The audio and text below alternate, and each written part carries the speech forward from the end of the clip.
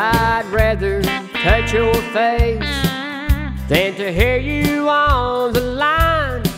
But if you can't come back, could you please call sometime? Hello everybody, George Kenner. First, let's get some channel news out of the way. It's been a little while since I've done a review on a diode laser, and the reason for it is I went down to Melbourne, Florida, to Eon Laser, and I went through what they call the experience. They've purchased all of the major class 1 CO2 lasers and put them in the same place so that you can review those. That video is in edit right now. I'm going to link the first in the series at the end of this. Enough of that. Let's get on to the longer Ray 10 watt.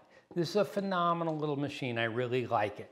Everything is relative within the price point, and you want to make sure that you get the right tool for the job. This is not a bad tool at all. I'm going to show somebody, one of my followers was writing to me and saying, what do you put on the bottom of this? This is just a piece of sheet metal. It happened to come with one of the other lasers that I reviewed, along with a honeycomb table. But you want to put something down on your table so that you don't burn it. They had suggested that they would just use clear glass. Well, a diode laser will go straight through the glass and could mar the tabletop. So you maybe want to consider that. Now, this one has what I'll call an exposed belt rail system. It was very easy to put together with only one little glitch. Inside at this corner, there is a little grommet screw that turns sideways in the channel. I needed a pair of needle nose pliers to get that to spin in there and properly tension the belt. It really wasn't that hard, but I could see where it would be frustrating for somebody if maybe they weren't warned. The whole top gantry system comes pre-assembled. You take and very easily assemble these 3 rails in the front, slide this on, attach the back rails in the feet, and you're done. There's a video that shows the assembly process that comes along with the instructions, and it's an 11-minute long video. Now, let's just say that guy's not the first time he's put one of these together, so maybe it's going to take you 20, 25 minutes to do it really at a pace that is realistic. So it's not really bad. Now, there are several reviews out there for this machine, and what I decided to do was I avoided using the materials that they used. Whenever I see a review and they're all the same and I'm only seeing the results on basswood, it leads me to wonder what else can be done. So on this particular machine, I took a piece of pine and I took a grayscale. And I burned this in to sort of get my markings, and then I flipped it over and I took a name. I did it as a fill in just text. I did it as a fill going into the material and leaving the text pronounced, and then just a simple line. I was very impressed with the quality of this, and it was something that was really very easy to do. You can get these burn samples from anybody or from almost any of the manufacturers for their machines, and I suggest you do it because you'll have a guide for what your settings are for most of the materials that you're going to use.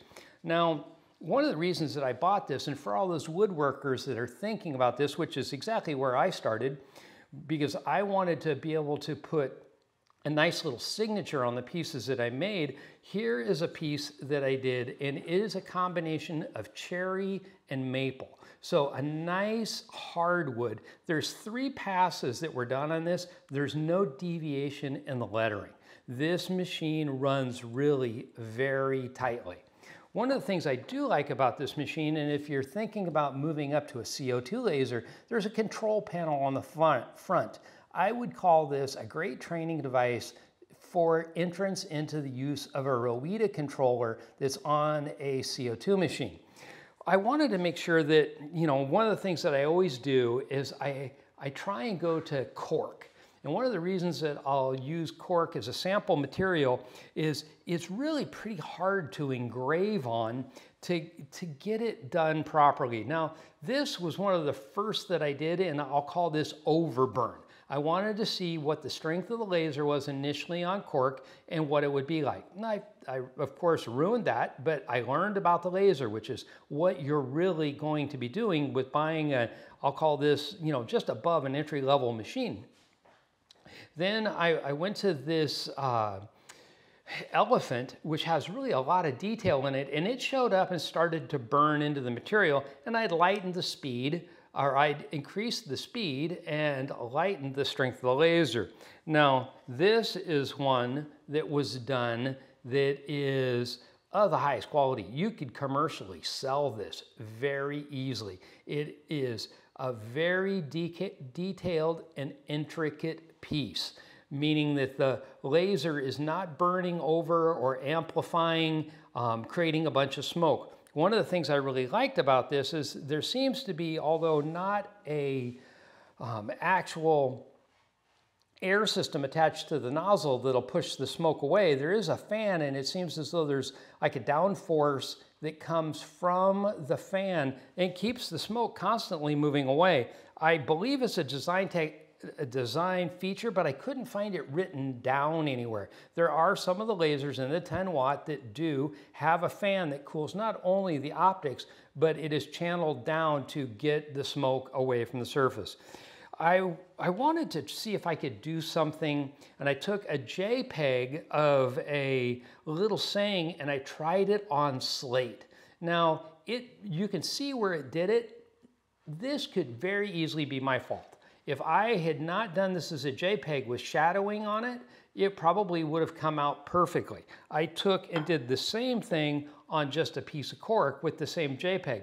And you can almost see, it looks like there's a little shadowing, but the black portion of the JPEG, the lettering came out much more pronounced.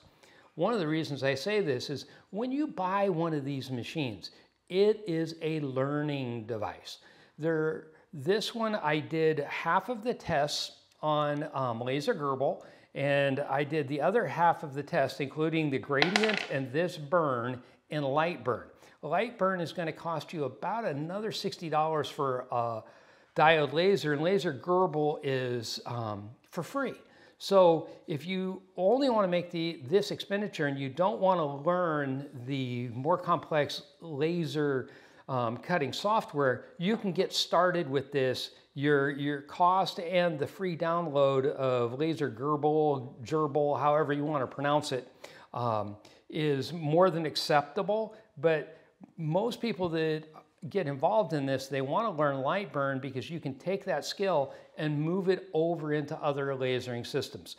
So, is this a buy? I'd say absolutely. Cost for money, it is a tremendous value. I see nothing wrong with the machine. It went together very well. I believe this one's going to get shipped off to somebody in Florida that can really use this machine. It's about a 14-year-old boy. I don't keep any of these machines. At this point in time, I don't even have a sponsorship with Longer. I don't even have an affiliate link. If at some point in time later I do get one, I will put it down in the description. But for everybody that sends me these machines, I keep one of the machines and one that I had purchased. So I'm just continuing on. I want to learn more about light burn, and I'm getting set up to buy a CO2 laser. Make sure to go see that video series. I think you'll really enjoy it. Thank you for your time. I hope you subscribed. If you have any questions, of course, I answer all of my emails. That's one of the ways that my channel seems to be growing by leaps and bounds. I'm really surprised at the response that I'm getting from you guys. I really appreciate it. Have a good day. Well, if you can't come back, could you please call sometimes?